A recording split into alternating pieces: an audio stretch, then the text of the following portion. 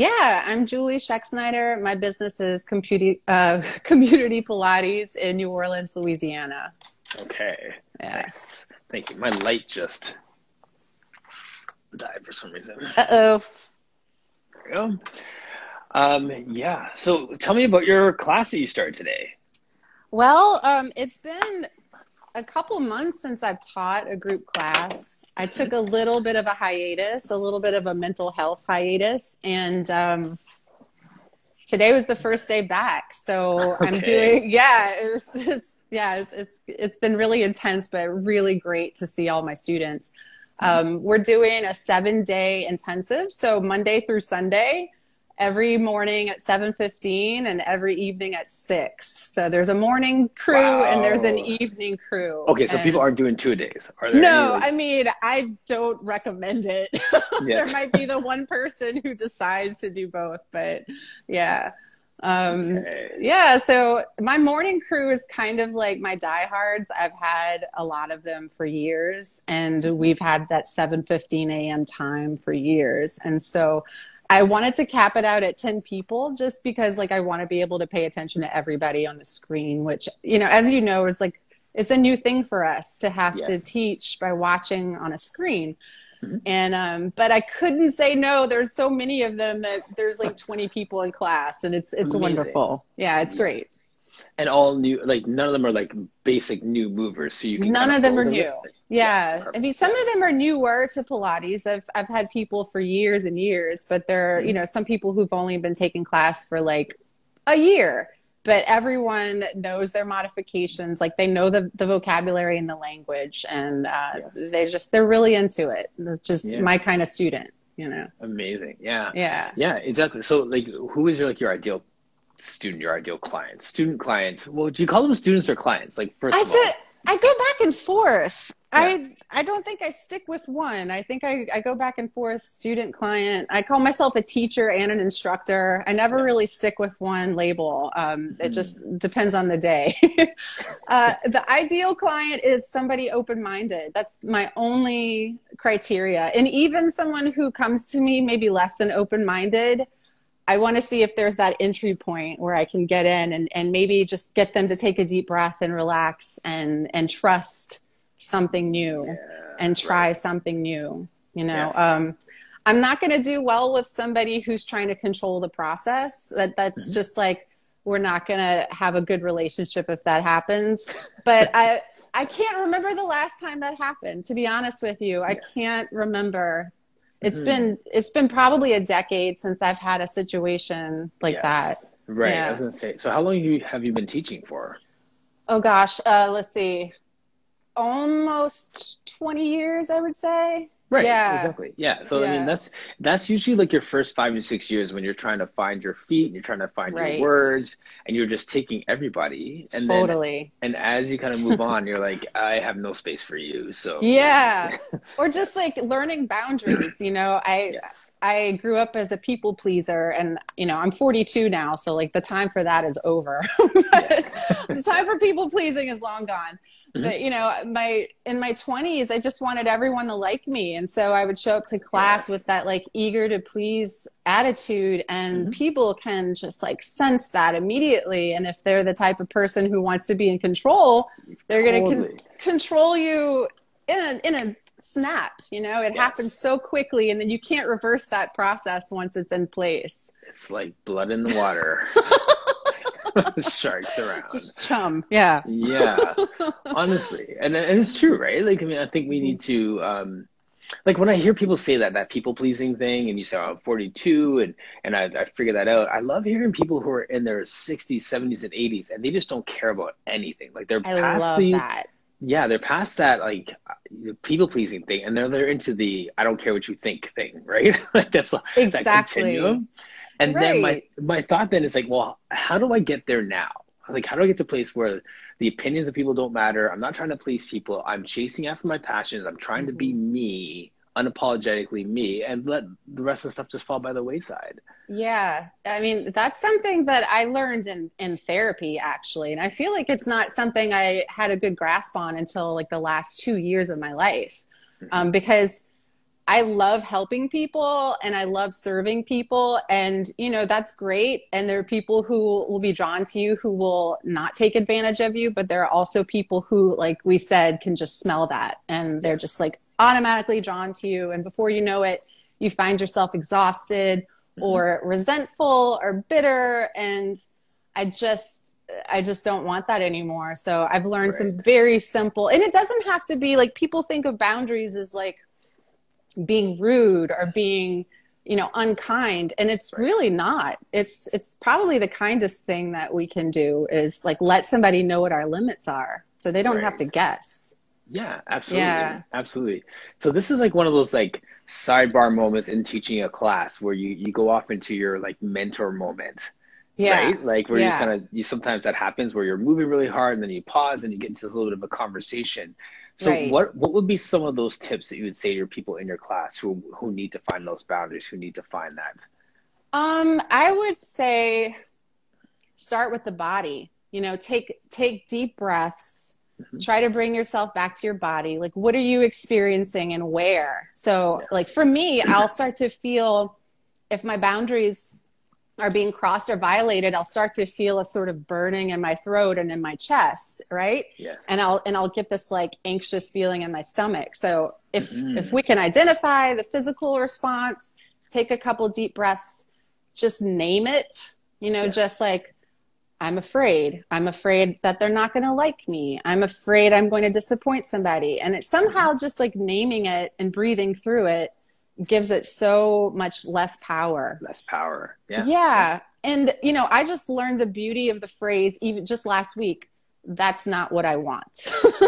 It's something just, you know, like not like, well, I've got so much going on. I just can't, that's not what, I'm sorry, that's not what I want.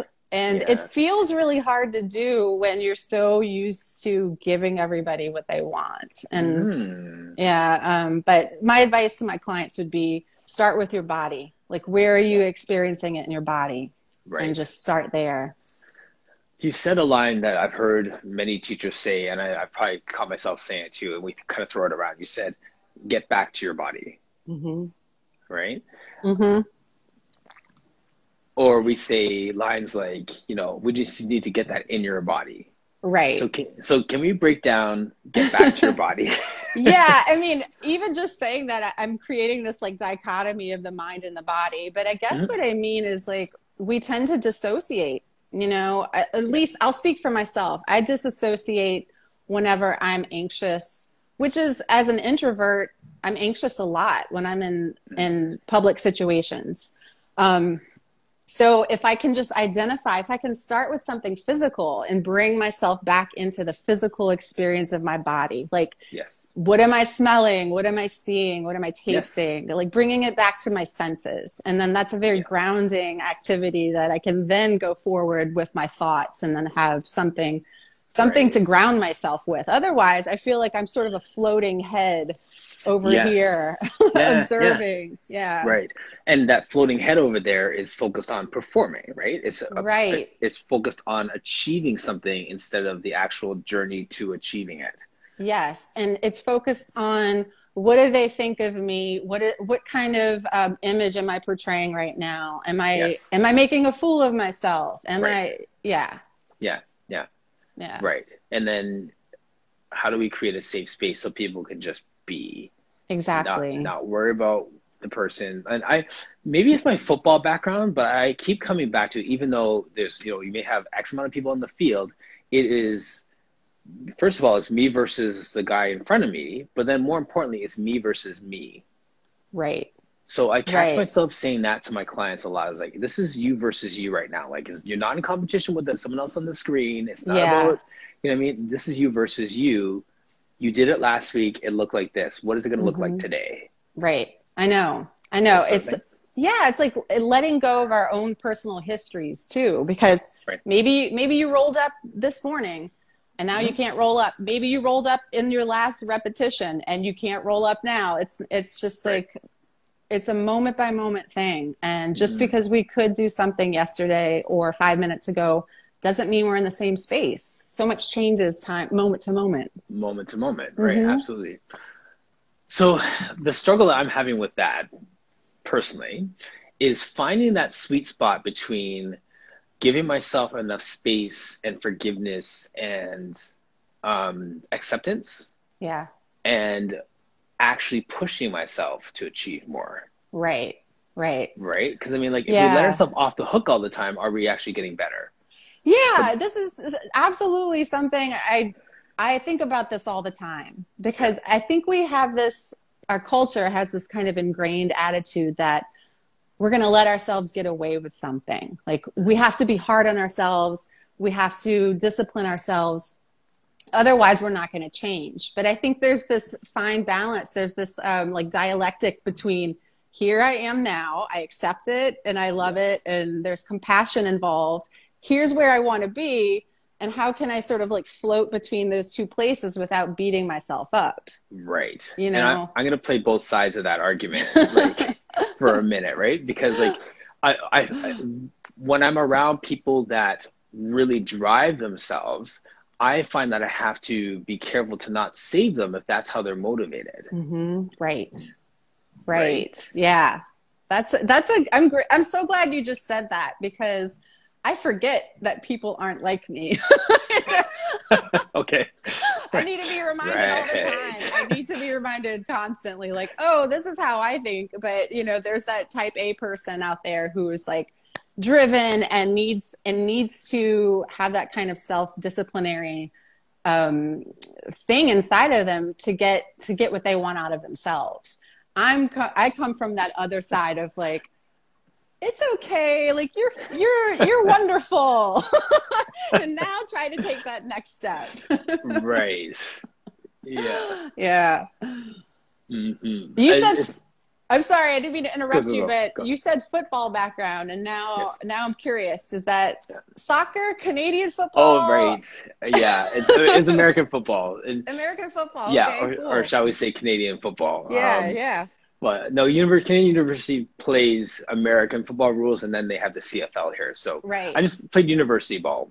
Cool. Yeah. Yeah, but and that's the thing. Like, it's just for me, it's just a language in the sense of people have individual sports and then they have team sports, and Yeah. I believe personally that football is one of the best team sports because every individual has their respective responsibility on the team. Right. And if someone else is doing my job, then their job has a void and it impacts the whole team. Right. So I don't have to be like anybody else. I could be myself. I could run my play. I could do my role well. Yeah. And that helps the whole team instead of me looking at someone else and saying, I have to be a quarterback too. I don't have to be. Absolutely. You know what I mean? So Yeah. that's the analogy that I keep coming back to for life because we look at all these amazing instructors in this world. And if I have Hmm. someone like, Pilates and scoliosis, Laura, on, and then she's a master at working with people with that, I may feel like I need to be better at scoliosis and helping Yeah. people with that. I need to work on the spine. I need to go take a course on that. But no, that's like, you mean, like I can keep, Totally. yeah, chasing after being her, or I can Right. be play my position on the field. Exactly. Because there's so many, like you said, so many amazing people in our Hmm. field. And now, I've kind of stayed off the grid, off the Instagram grid for a while, but, I'm on here now. And the wonderful thing about it is I get to see instructors I would have never have seen otherwise because I'm sort of in my little bubble here in New Orleans, and Hmm. I'm very much a local person. I've never like Yes. had a desire to be like a public figure. I Okay. work locally, in my neighborhood mostly. It's And amazing. yeah, so seeing everyone on Instagram, I'm not naturally like a super competitive person, but that thing in me is like, well, maybe I need to learn prenatal Pilates. I don't know what I'm doing. Right. And then Yeah. all of a sudden I throw everything into doubt. Everything I actually know, all I can see Yes. is the void in my knowledge. And then I'm scrambling Right. to try to fill all these voids. But like you said, just if I play the position, play my position, everyone else can play their position and there's going to be no Yes. turnovers, right? Thank you. Especially with someone like Chelsea last week who has like a PhD in motor learning theory. You sit there Right. like, like, Yeah, you can't compare it to that, right? Or Yeah. then, then have Kathy the next day. She's like a historian and she's Yeah. brilliant. Like I there's know. so many like rich people. And even Tap Pilates just showed up, right? Like she's like Yeah. amazing businesswoman and Pilates and stuff. So some people are just awesome being an instructor in a Hmm. studio and they have a great following and they just want to be a face in the crowd. People show up, they teach them, they change lives, and then those people leave and then they go home. Right. And other That's people my want kind to of style. right, I love exactly. that. Yeah. And Yeah. then someone else wants to be this prolific entrepreneur and have Totally. like just residual income and people working for them and an international traveling circuit. And, that's everyone has a different position to play. Exactly. And it's all great. And we It's can all learn great. from everyone. And, something I've always told my clients from day one is like, go take from other instructors. I know Yes. that we become really comfortable. I have my favorite instructors too. And I just feel warm and cozy when I'm with them and I know what to Yes. expect. Yeah. But and I know their language, but we can learn from everyone. We can Hmm. learn from the apprentice who's still going through their program, Yes. you Right. know. Absolutely. I feel like I want to throw out the yes, but to everything you say, just because Do it. it's a fun conversation, right? Yeah. So now what you said is so true. Shop your instructors, as my wife says. She's in Hmm. group fitness and teaches and Yeah. stuff. So shop your instructors, so to speak, and find that people. And then like Kai, when he was on here saying, like, who is your Joseph?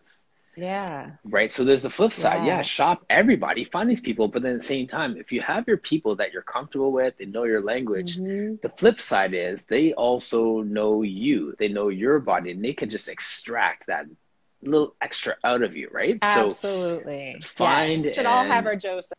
you know what I mean? So like you yes, exactly, right? So it's just interesting, like Yeah. there's so many different angles to all these different things that we flow through here.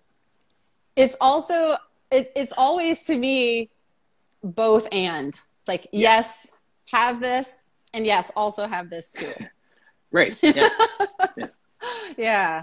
But yeah, I've had my teacher was my Joseph, and I feel like that's the reason why I became an instructor because like so many of us, I started off as a client Hmm. and I just I can't imagine having fallen in love with this method so much if I hadn't had that relationship, that like teacher student client Yes. instructor relationship that just made Hmm. me Hmm. so passionate.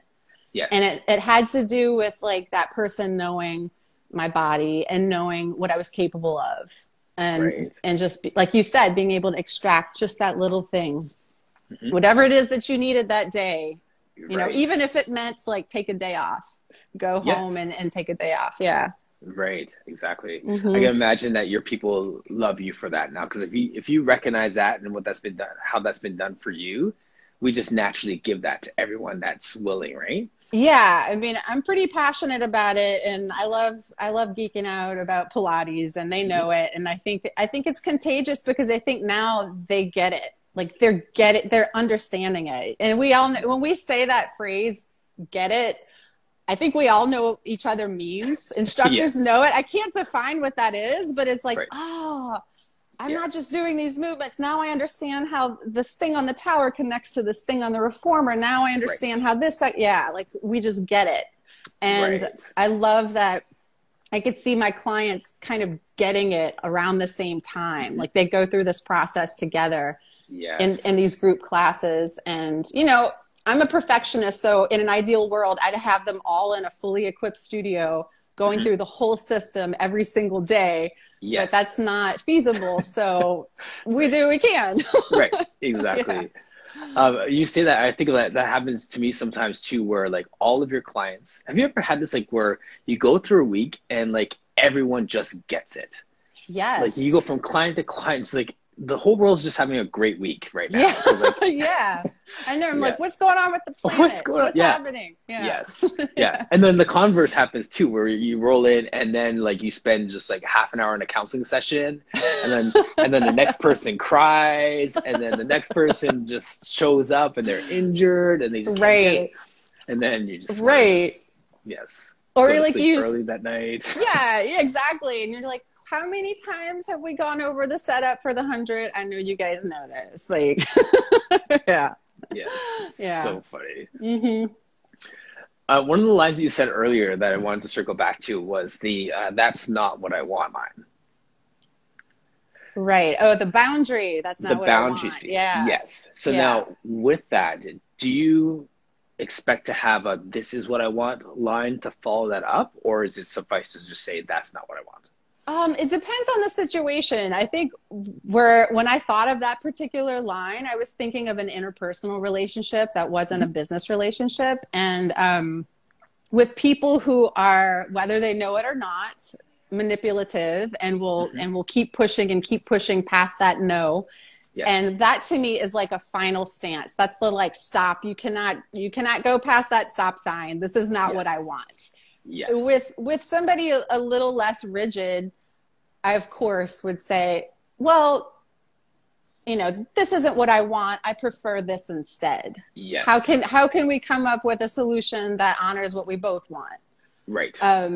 But if a boundary is being violated, I think It's like, it's yeah, it's bye. yes. Yep. Yeah, Yeah. Yeah. yeah, no time for that. Mhm.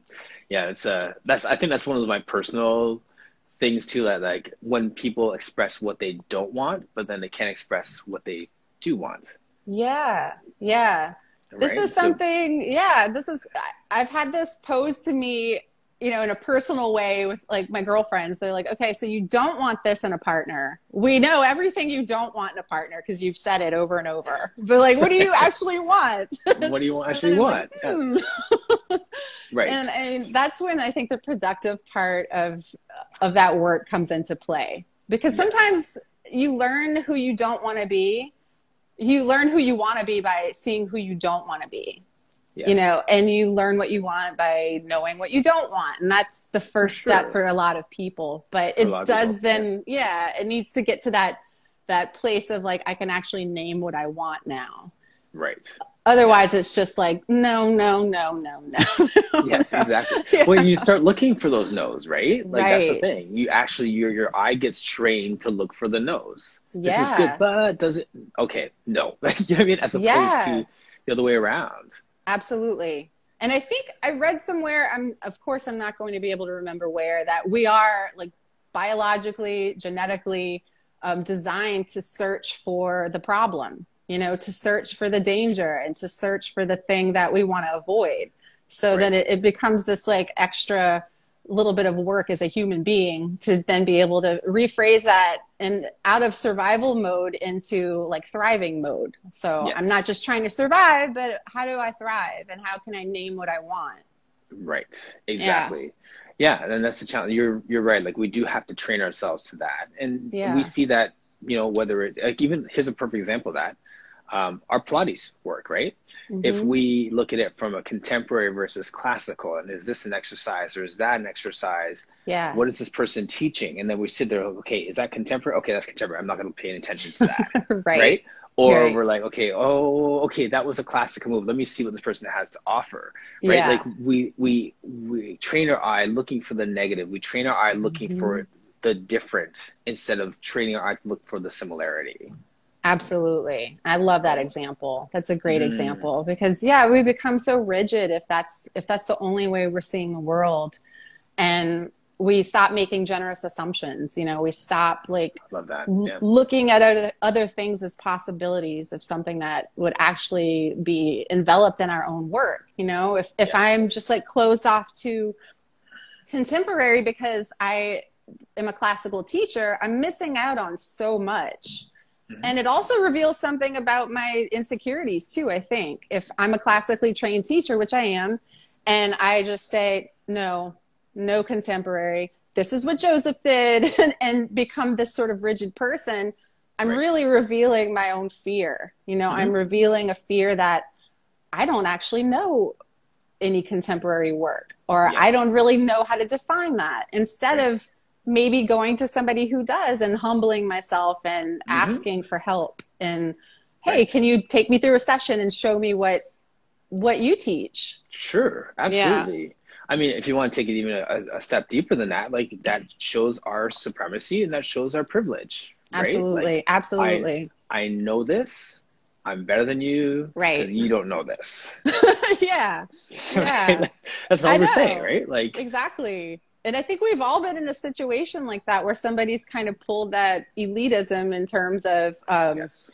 I went to, as an example, I went to Georgia State University as an undergrad and then went to graduate school at the University of Chicago. And there were people there who had, gone to Yale and Princeton and Harvard. And I felt definitely in that role of, oh, well, you just went to a state university, like you couldn't possibly, obviously I'm caricaturizing these people, like, Yes.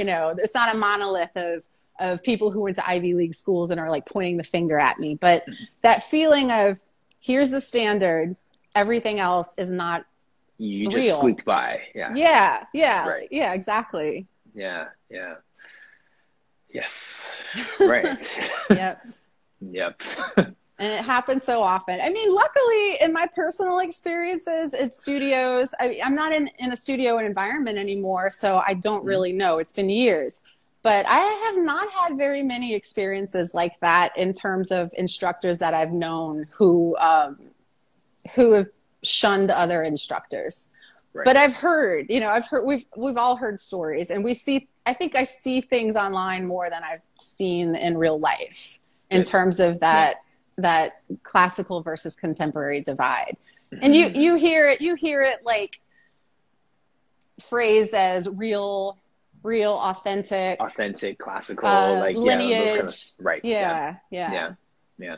I think it's eroding. I really Mm-hmm. believe that, you know, that conversations like these normalize the situation when it comes to it all being movement. Right. Like I think that we forget that because we get so, like, we're so close to it that we really lose sight that if we take a few steps back, it's just movement. We take a few more steps back, Absolutely. it's just fitness. It's just one small corner of the whole fitness industry, Right. Yeah. right? So, Yeah. but we're so in it, and like I think, it's really small. It's big, It's but it's really really small. really small. Our world, It's such a niche. Yeah. My teacher used to tell me, like, I would come into the studio and just be so serious, and like be rolling like a ball and so serious. And like, how are you rolling like a ball and so serious? It's just yeah, kind of funny. And right, he's like, it's just Pilates. We're yeah, not curing cancer. You're fine. Just roll like a ball. Right? right, You don't have to take it so seriously. And I yeah. think that I say that in my mind, I can hear my teacher constantly saying, like, it's just Pilates. Yes, right. Well, yeah, and here comes the next dichotomy, right? Like, because we need to be having fun, but we also need to be really serious about doing this well, True. because, it kind of does cure cancer, or kind of does help PTSD, or kind of You does know, help with, you know what I mean? yeah, So, you're right. I like this. I like that you're challenging me on this because you're absolutely right. I have seen, the reason why I teach it is because it changed my life, and I've seen it change clients' lives. And I really think, like, personally, it's the only thing that I can rely on that will help me out of yes, a mood disorder, like will help me out of yes, depression and out of right, anxiety. yeah, And it's just such a stark difference between not doing it and doing it. It's such a mhm, simple thing. And that's the difference between being in bed for weeks at a time or like being a busy person who's doing all of these different things that she loves. So you're right. yes. It is important, and that's not to Yeah. invalidate what we do at all. Yeah. I know. Yes. We're like dancing on this line with every statement that we make right now. So if It's we offend perfect. anyone, like, yes. But yeah, that's true. And I have to remind myself on both sides of it, right? Like, you have fun with it, and I need to just roll around and have fun. But then there's times when Yeah. it's like, no, dial it in, because like people are really depending on you to get this right sometimes too, right? Yeah. Like, you get to this place where if we do this right, this can be a game changer for somebody, Totally. you know? Absolutely. It can change your life. And when I say that, I always feel like an infomercial, but Right. it's true.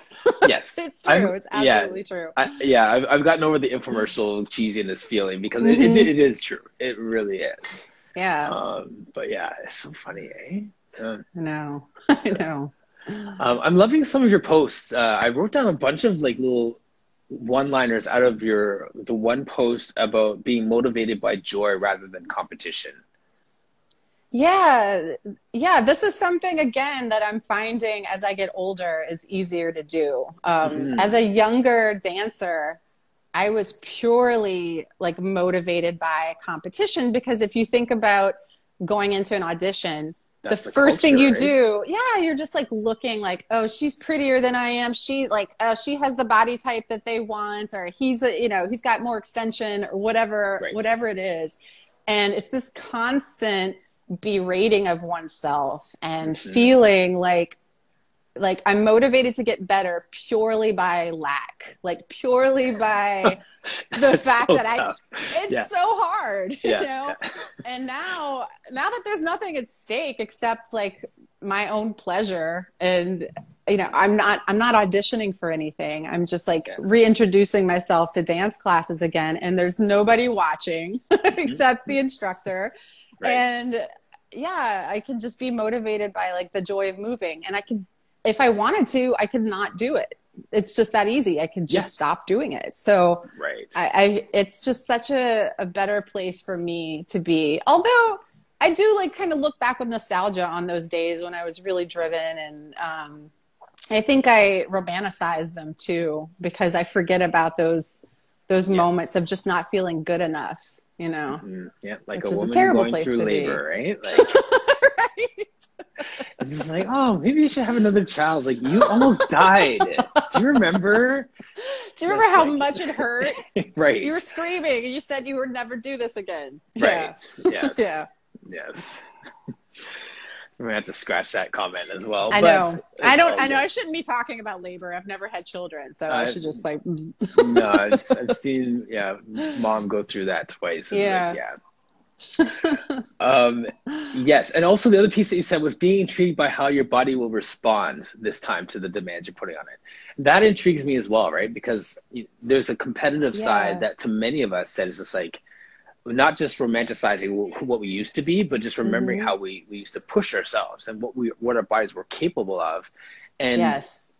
now when we push ourselves, find out what that limit is, and can you deal with the fact that that limit might have changed? Like Yeah. maybe It's a little bit shy hard. of where it used to be, right? Yeah. I mean, Yeah. it can be really disappointing to remember how high your leg used to be, or, Yes. like I used to stretch in a straddle with my chest on the floor while watching TV or something like that. But Yeah. I Oh, me also, too. Like never. Yeah. it's not necessary. I think unless you're going to be a gymnast or a professional dancer, there's Yeah. a level of flexibility that nobody has to have. Yeah, And this for is the sure. thing. Yeah. Yeah. But it can be difficult. It can be like grief. It's like letting go of a version of yourself that you associated with like youth and joy and like Yes. adventure. Hmm. But there's definitely new explorations, Yes. and I wish I had had Pilates when I was a young dancer. I know so much more about my body now than I did then, Oh, for sure. you know? Oh yeah, we could beat ourselves up on that reflection. Yeah. If Just only like, I. if Oh, only, yes. where could I have been? Right. Exactly. Yeah, Yeah, but at the same time, with my clients too, I find that like when we have these conversations, be able to celebrate who we are now, not just where we are now, right? Because exactly. that person back then, like you said, was motivated by lack, right? And you're chasing after that piece that was missing, sort of Right, thing. So yeah, you were probably in great shape and your body fat percentage might have been lower and you right. might have had amazing endurance, but then like your headspace probably wasn't the best. Like I know for Oh, me, like for sure. you're trying to like get that achievement, trying to get that starting spot, trying to get that whatever it is. So you don't actually. I think we do a better job of celebrating our bodies now, even though it Hmm. can't do as much as it did then. So I'd rather Definitely. have this mindset now and this body now than that body then and that mindset that went with it. Definitely. And the thing that keeps me really grateful is when I do wake up with pain, like if I overdid it or Hmm. And I wake up, or I slept wrong. I had a really bad mattress for a while. So I was waking up and I'm like, oh, here we go. It starts now. Yes. Here's Yeah. where I start waking up with pain. But like I didn't really know what that felt like as a younger person. I knew what soreness felt like, but I was Hmm. lucky. I never had injuries. I was super hypermobile. So like my joints could take it, my muscles could take it. And then Yeah. now I have to actually be kinder to my body Yes. and because my joints don't like it so much when I extend to that range of motion. Yes. And having that pain experience in my body definitely makes me feel like really grateful, even though, at times I'm like, wow, I wish I had the flexibility of my 21-year-old self. Hmm. I think, I'm doing pretty good for 42. I'm doing all right. Yes. Yes. Absolutely. Yeah. So I forget, I never actually asked you, how did you find Pilates? Or, I mean, as people say, Pilates found them, but like, how did you find Yeah. Pilates? Well, I was a dancer. I was dancing. I did the basically sports circuit dancing. So here in New Okay. Orleans, I was an NFL cheerleader. We're called cheerleaders, but we were Okay. dancers. We didn't do any cheers or stunts or cheering. It was a dance team. Okay, And cool. so I was dancing with the Saints organization. And Oh, very cool. yeah. Nice. Yeah. And then I was trying to work on some things like trying to improve stamina and my turnout and all of these different like little facets of dancing. And I'd heard rumors, this is like back in, 1998. Okay. Yes. So I'd heard rumors, and New Orleans usually gets everything like a decade later than everywhere else. So Oh, there were these wow. rumors of this method floating around in New York, and these Right. machines. And I was super intrigued and happened to move to Atlanta the following year and just like found a studio. And Hmm. in New Orleans, I actually couldn't find a place to take Pilates. I'm sure there one existed, but I think there was actually a studio at that time. But once I moved to Atlanta, I had easy access to a studio. And then once I went in for a couple sessions, and someone put me like on the tower, and I think I did monkey on the tower, and Yes. just was like, oh my God, this is what I've been missing, is this Yes. resistance that's helping me get this feedback on Yes. stretching, Mm. rather than being just this like super hypermobile person who collapsed into stretches. I could feel the resistance of the springs, and it just made sense. It just seemed so Yes. intelligent. And Yes. I just became obsessed and just wanted to do it as often as possible. Yeah. Mm. Yeah, I love that. I'm sure so many people are watching can identify with that moment of it just Yeah. making sense in your body. Right. Yeah, Yeah. absolutely. And like So, just the yeah, go. genius of the contraptions, like just the genius of the apparatus and how simple it was. But like, oh wow, I press against a spring and that helps me elongate. And like, how does that create opposition? It was just a beautiful thing. Absolutely. Yeah. So, where did you do your first classes, like your first teacher trainings? That's what I was looking for. My teacher training and where I started off as a client was at Studio Lotus in Atlanta, Georgia. Okay. They were affiliated with Power Pilates. So Okay, cool. Davidson Reed and Ann Brendel were my teachers there. And I basically was with them for like a decade. So I was at Studio Lotus for a while. And Yes. I left Atlanta briefly to go to grad school in Chicago. And for that whole year, I was there for 1 year, and I did not do a single bit of physical activity for an entire year. It was a Wow. weird, yeah, it was like the first time in my entire life. And Yes. then got back to Atlanta and got back into Pilates, and just having that contrast, I think, was really important. I was gonna say, as much like being movement people, that like it's kind of scary to think of not moving for a year, but I'm sure your Yeah. body like thanked you for getting a little bit of a break too. It did. It also just mentally it reminded me how important it is for my mental health. It's just Mm. something I just never really thought of as a younger person. Now I'm super aware of it.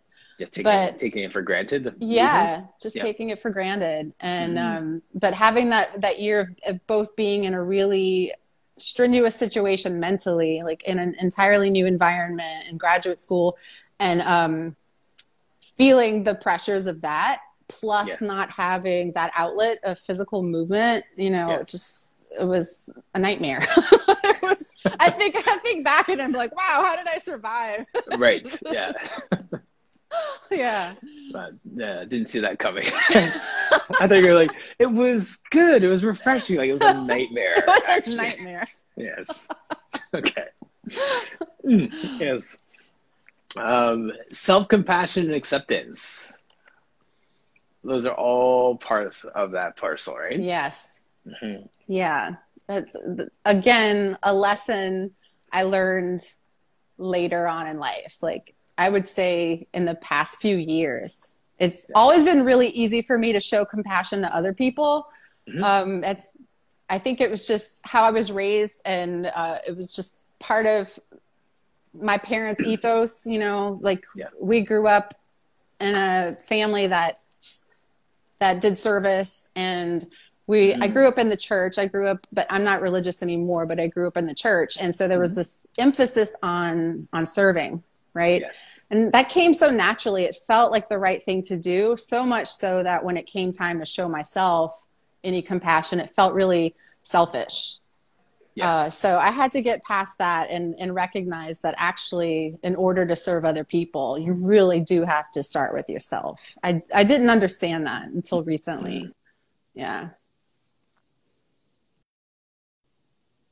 Sorry for that. Okay. Yeah, no, that's that, and I was gonna say too, like that notion of community, like your name, Community Pilates, right? Like how did you come up with that name? That I actually borrowed from yoga, because I noticed that there were a lot of community yoga classes around, which to me meant like sliding scale, often just like donation based. And I was trying to reach a wider audience. I was trying to like reach people who didn't have $25 to spend on a mat class. And I planned on just having, one class a week. It turned into kind of my whole thing. But I just borrowed, just borrowed that word from yoga. Like, okay, well, they're doing community yoga classes. I'm going to do community Pilates classes. And it just sort of stuck. And it was an easy thing to tell people. Like, just look up community Pilates, Yeah. Simple. Yeah, absolutely. Just having something accessible. That's the challenge with Pilates, because yoga is like uber accessible, right? Like you can find that there's like yoga in the park and all these different things, but Pilates, because like there's so many barriers to entry, that when you do it like that, then I think people are more open to, discovering exploring what Pilates is. Definitely. And it's a fine balance. Like I didn't want to undercut other instructors. That was another thing so along with letting people know that, yes, we do these sliding scale classes and we do these tiered levels of privates, here's what an instructor typically makes per hour. Like I want everyone to be aware of that and to know that they absolutely deserve it. And so when I hear people say like Pilates is too expensive, and I want to impart the fact that, well, these instructors are valuable and they deserve to have, their time paid. But also please, if you can't afford this, try this class instead. I want them to be able to do something Pilates related, and I don't want money to be a barrier. So finding that balance is difficult. How do I make sure I'm fairly compensated? And so far it's been okay. I'm not a millionaire, but I never expected to be. Right. Yeah. But like what you're saying though, when you create that culture, people do their best, right? Like you don't find that like people will try and just, like you hear the stories with like ClassPass where people just mooch like free classes all day and they just like bounce from free to free. Right. There's a difference between like you can afford it and I'm choosing to just beat the system right now. Yeah. Yeah. It's interesting. I worried a little bit about that in the beginning, but I think as soon as I let that mentality go and just kind of trusted, I know it sounds a little bit woo-woo, but I just trusted that the right people would show up, and that and people who were trying to take advantage would sort of fall by the wayside. Fade away, and it's absolutely been the case. Amazing. Yeah. Yeah. No, that's great. That's inspirational, because I feel like a lot of people go through that challenge, right? Because they obviously want to make money and want to have a comfortable life doing what they love. right? So Yes. how do you do that? And then also you love the work so much, you want everyone on the planet to do it, Yeah. right? Right. So yeah. Yeah, but you don't want to burn out and just give everything away. Like that's why I made sure that I let everyone know. Here's what the market determines we should be making, or this is what a class normally costs in this Cost. market. And Yes. here's what I'm offering you. Here's the scale. Be honest with yourself, and what Yes. can you afford? You Right. know, and people are really generous. And so people who can afford more do pay more. And people who, Amazing. yeah, Yeah. people who can't are very apologetic, which I don't want. And I also want there to be no guilt associated Right. with like paying less. Right. Right. But somehow we found a nice balance, which is great. And knock on wood, we can continue. Yes. Yeah. Yeah. Yeah. Well, I think that comes down to you as the leader establishing that as a culture, right? Like, Right. the more that we do that and just put words to that, people Yeah. will, follow suit, right? And Yeah. yeah, yeah. And we're not rookie teachers where we had to just say yes to everybody anymore, That's too. right. So That's yeah. right. Those days are gone. Thank Those God. days are gone. Yes. Yes. Julie, that was like 55 minutes. Like, Really? Wow, it flew by. absolutely. Awesome earbud. Okay, here we go. It's been wonderful. Lovely conversation. Yes. Thank Like, you. Yeah, it's been great. And we didn't even talk about pool boys the whole time. I too, know. so, That's too bad. Next time. Next time we'll do I'll just post pictures of them and you can live vicariously. Sure, I'll just draw all over my phone. That's great. All right. Thank you so much. Thank you so much, enjoyed our Martin. chat. Yeah. Yeah, same here. Okay, I will send you the replay after, and yeah, Okay. we're good. All right. Okay. Have a good day. Awesome. Thank you. Take care. Bye.